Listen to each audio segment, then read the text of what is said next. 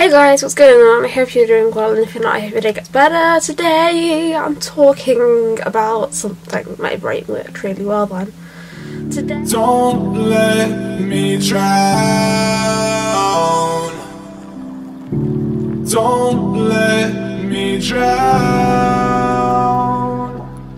Today I'm going to be talking about parental responsibility, and this has only occurred within like the last 48 hours. I wasn't going to talk about it, but it's doing my head in, to be honest. Just to be very blunt right at the beginning, if you have a child and you don't like what they are watching, that is your responsibility, not the responsibility of the creator. It's all came up because I posted a video talking about my physical health, and in that video I collapsed. It saw I fainted, I hit the floor, I went whoosh, and I wet clock. So that wasn't good. That happens to me quite a lot. It happens most days for me because my blood pressure is low. I'll put a screenshot of my most recent taking of it here. I took a photo to send Becca. My blood pressure is low, so I collapsed. And I'm only now going under investigation, and they currently suspect that I have POTS, which is a tachycardia condition. It would make sense given a lot of what I experience, but hey, further testing, then we'll know, we'll have a diagnosis, we'll know what to do, we'll know how to move forward. That's what it's all about. So the comment I got was on that video. This is what they put to me. I'd like to know, after you got off, why did you think to look at the camera? My room's a rectangle. My camera was in front of me. Where else am I supposed to look? At the floor? At the ceiling? At my eyes? I don't know.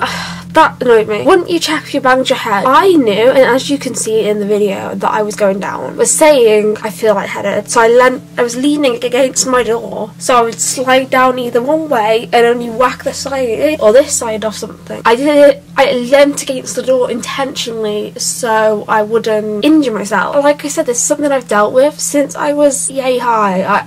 This has been an ongoing issue. It's actually not as bad as it used to be. I used to collapse and have seizures when I was younger. Wouldn't you check if you banged your head?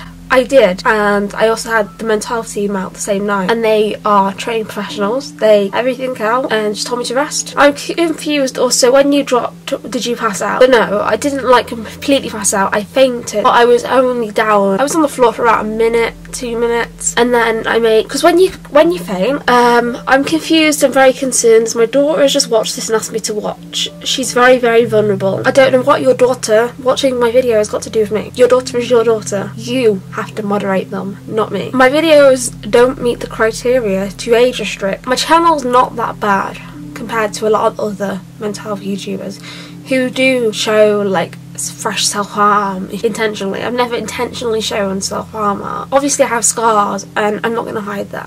The fact that your daughter's vulnerable means you should take more control of it. And what I put in the comment back was literally answering everything she asked. I wasn't being horrible, I was being bluntly honest. They are your kids, your responsibility. Which is true. Like, your kids are not my lookout. I'm not the parent. I don't have kids. I'm 22. I've never claimed to be family friendly. On YouTube, when you upload now, you have to say whether it's suitable for kids or not, and I always click no. If your child is over the age of fucking 13, yeah, they're gonna see. That's not my problem. I don't set my videos up for kids because they're not. I swear. Talk about sensitive subjects. Like, I literally posted that on YouTube. I just need to say this because people have said it before, people will say it again. At least then it's just there. Like, you know, I wasn't like maliciously attacking the person. I didn't say who this person was. I didn't say what video they was from. I literally just said that what your child does has nothing to do with me. What can I do? You are physically with them. You can put apps on their phone to prevent them searching certain keywords. That's your responsibility, not mine. My channel is literally dedicated to mental health awareness and health awareness and just living life with mental illness. Nothing about that needs to be age restricted. Mental illness affects people of all ages, and there are so many documentaries about children with mental illness, and I'm not going to get into that, but children, adults, mental health affects all of us, and I try and make my videos as educational as possible, which is why I left that fainting clip in. I left that clip in because I know there are other people out there that happens to, and I can say that just by reading the comments section on that video and on other videos, that people relate to what I say, and I wouldn't change that. Like, I wouldn't change what I do and what I say. Like, yes, in the past I have made mistakes. You know, I used to use cocaine.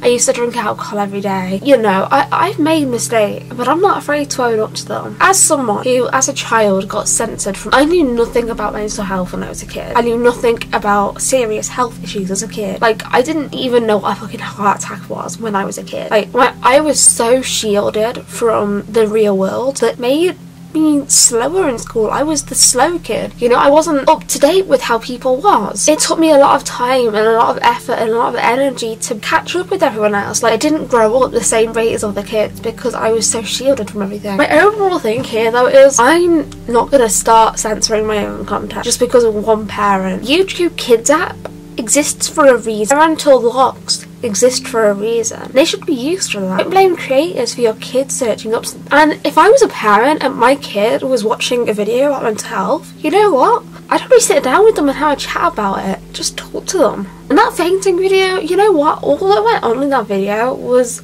I celebrated my birthday, I got home, and my body was running so fast that I fainted because my blood pressure had dropped and my heart rate went insane. That's all that vlog was. There was nothing...